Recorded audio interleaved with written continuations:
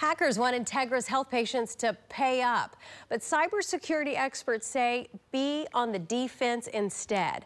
Tonight, News 9's Chris Yu talked with them about what to do if you're a patient whose personal info was stolen in the recent breach. Data breaches, they can happen anywhere to anyone. This is the 5th time in the last 10 years that my information has been leaked in a breach. And I'm a cybersecurity professional.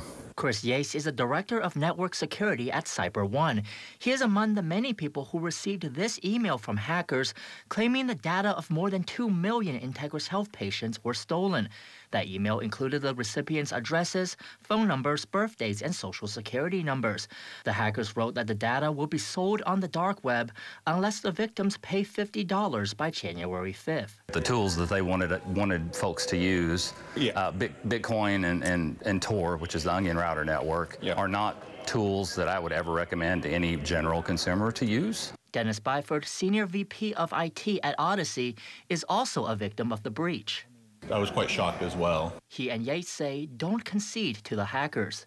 Don't pay them because that just puts you on another list that you're a good mark now. Instead, they say victims should request a freeze on their credit reports right away. Which basically will prevent somebody from opening a bank account or credit card or other financial instruments in your name. To activate a free credit freeze, contact the 3 major credit bureaus, Equifax, Experian, and TransUnion. Byford and Yates also recommend subscribing to a credit monitoring service. See if that's something that's already offered via one of your credit cards or some other organization that you might belong to. For more tips, visit news9.com. In Oklahoma City, Chris Yu, Oklahoma's own News 9.